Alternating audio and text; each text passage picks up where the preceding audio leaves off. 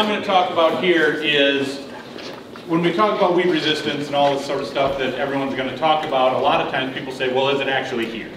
You know, is it in our backyard? And you say yes, but have we actually done any type of testing or anything like that to prove that it's here in our backyard? And the answer is, with this group, yes. Yes, we have. So that's kind of what we're going to talk about here. We're going to go through a little bit of some of the testing we've done, partnered with Iowa State on there because they have a lab, they grow it out. Dr. Prashant Jha, his group does a lot of that growth and a lot of that stuff for us. So that's where it is. But initially, if you've been to this field day before, this was this 2018, Larry, I believe?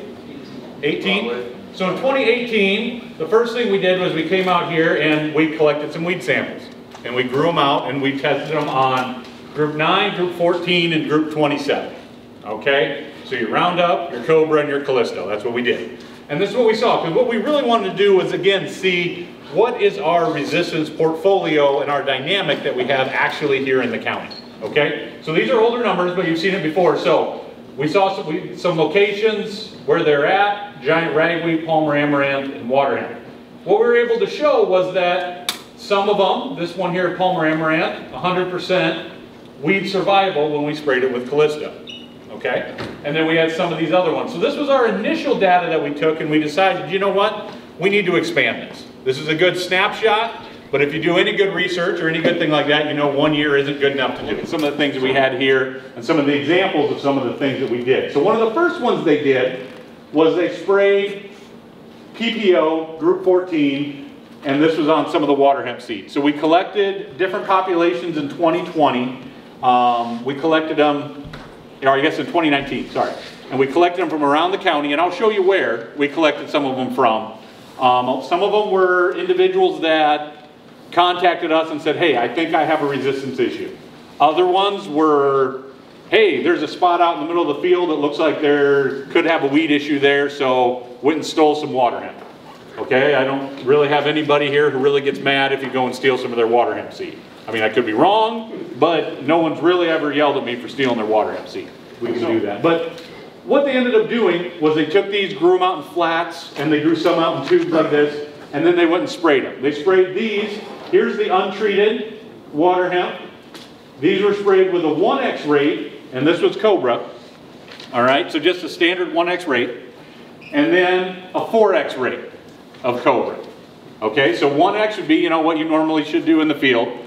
Most of you probably aren't doing a 4x rate in the field. You shouldn't be. It's off label. But, you know, we look at those things to see what happened. But again, some of these water hemp were resistant. This guy down here sprayed with a 4x rate.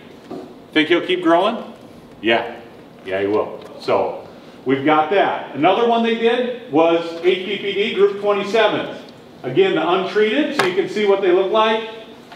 1x, 4x, rate of the Callisto in there. So when we look at that, we're like, okay, there's always some weed escapes. We've got some things like that. The fact that we've got some of this resistance isn't that shocking. Now again, in the handout you've got this, but we're going to go harp on this slide a couple times, okay, because it's fairly important. Because these are from the populations that we collected in Harrison County. What we saw was not only do we have single resistance, we also have two-way, three-way, and four-way stacked resistances that we were able to determine from here in this county. Okay? So it's not just, you know, group 2, group 5, you know, those are pretty common. You know, that's not too shocking that we have group 2 and group 5. Group 9, there's your glyphosate again. Of all the populations we collected, and I believe it was 20 or 30 populations we collected across the county, most of them were resistant to Roundup. Again, not a shocking statement when it comes to water hemp. But we did have confirmed resistance right here for probably about 15% of them, 10-15% for the group 14s and the group 27s. Now, this little example right down here is important. Population was resistant when 20% of the plants survived at a 4x rate. All right? So I sprayed all this whole flat of plants, 100 plants. 20% of them survive at a 4x rate. That equals confirmed resistance.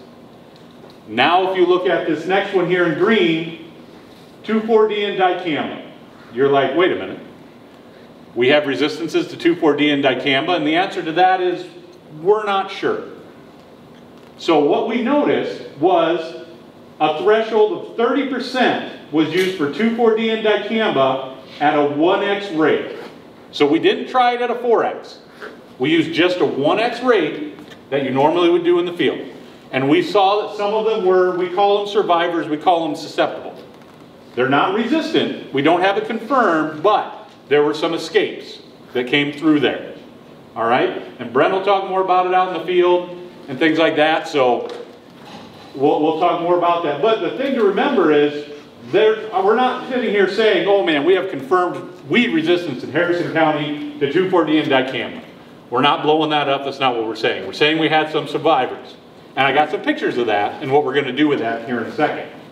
Now also over here, percent of populations with stacked resistance. 100% of them almost, group 2s and group 5s are out before you even start. Before you even fill the sprayer, you might as well just spray them with water if you're just doing a 2 and a 5. You're not going to get them.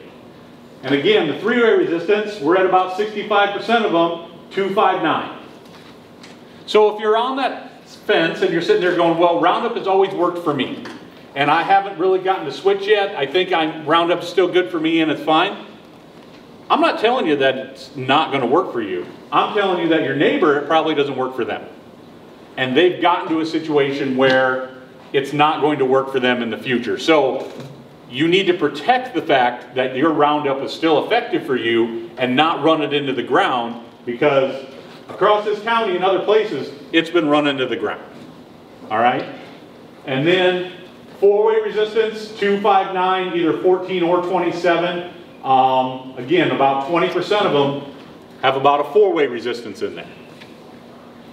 So these are some scary things when we start talking about this. Brent, he wants to hop in. Yep, pop in on just a couple of things. So just remember, group 2, ALS, right? Classic, pursuit, first rate, group 2. Group 5, triazine, atrazine, metribuzin. So if you're questioning, can you spray atrazine over an emerged water hemp, these populations, close to 100% of them would survive, right? A quarter a pound of atrazine, or a full shot of pursuit, or a full shot of classic, or a full shot of first rate over the top of emerged water hemp, they would more than likely survive. Now, these populations are not a random sample of every field. These are surviving populations. So we collected them in October, so that meant they more than likely made it through some type of herbicide program, right? They survived. We don't even know what program. We didn't document that. We went out into those fields, trespassed, grabbed the water hemp, shoved them in a paper bag, and off they went to Iowa ran and State, jumped in the car. right? Like Mike said. So, and that was a process. We did it in 2018, we did it in 2019, and we also did it in 2020. This would be the 2019. So we don't have any idea what the 2020 stuff has done. All they've done is screen the 2019 random across the county, surviving populations, and then historically, you know, glyphosate, of course, and then 14, right? Blazer Cobra, Flex Star. If you think of 14, Authority, Valor, Sharpen. Group 27, think of the laundry list. Callisto, Lotus, Armazon, Impact, you name it, right? Acuron, Halix, on and on and on and on. Tons and tons of those HPBD bleachers. Those 5 have what we've always screened for, just those 5.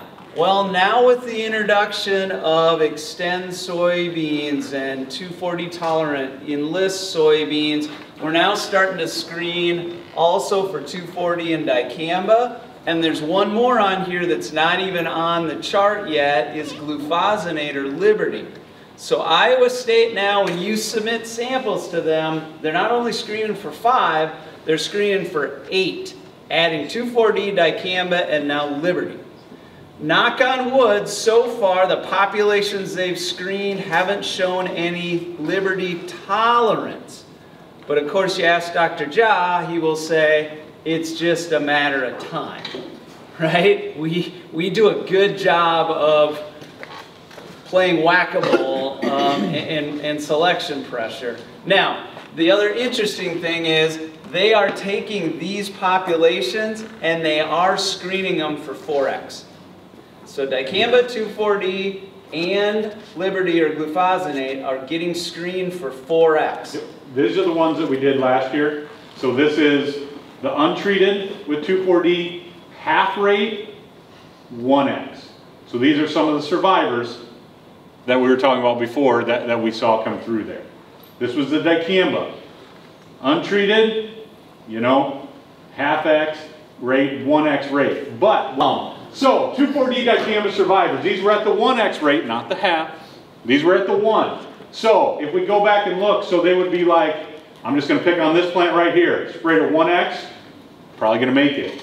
Some of these right in here at 1X might have made it. This is some of those survivors. Okay, did they make it? Yeah, they did. So what they're doing with these is they're growing them in bigger pots. What they're going to do is they're going to take that seed and they're going to regrow it and screen it again in our 2020 samples. Okay, to see if maybe it was a spray issue. You know, those things happen. Maybe they just didn't get good coverage in the spray chamber. Maybe there was something else that was going on. So we're taking these genetics of these individual ones that were 2,4-D and dicamba tolerant, and we're going to regrow them, take the seed, and then grow that back out and spray it. So that's your to be determined on our next set of results so that we can see what was going on in there. I told you we'd talk about the county, so here's the county right here. What this is a distribution in the 2019 of what we had of the 3-way and the 4-way resistant populations, okay? So what we've got is, I put it in quadrants, because I don't want people to know necessarily, you guys are from the county, you can figure out who's where who. You know where you live. There was 3 locations that had 3-way, 2 locations that had 4-way here. Again, 5-2, 5-1, 10-1. And the reason why there's more there is because we sampled more from that area, okay? Sometimes we just don't want to drive very far. I don't know. Took a lot in here. So, but again, that's what we were looking at. That is here. All those populations are from here. They're not from northern Iowa. They're not from southeast Iowa, Indiana, right here in our backyard, okay? So again, in 2020, we took some populations. We sampled more from these areas right here. We figured we got a decent sample there. So we sampled some other ones from these locations to kind of fill out the county and things like that. Okay, so I guess the take-home message on this is, number one, it's not going away. We had our initial that we saw. It's not getting any better from these other screens that we're showing. It's in our backyard, and no one's immune to the problem when it comes to that.